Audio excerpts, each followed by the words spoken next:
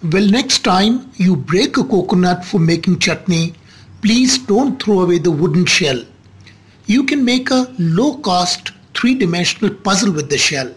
You will just need a coconut and some dough or glue.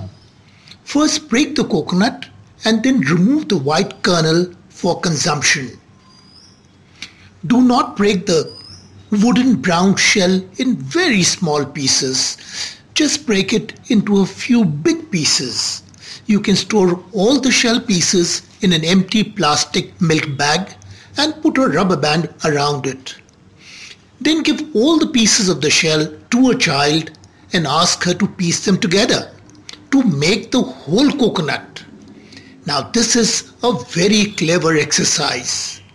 The child has to figure out as to which piece will fit in where, which contour will be assembled where.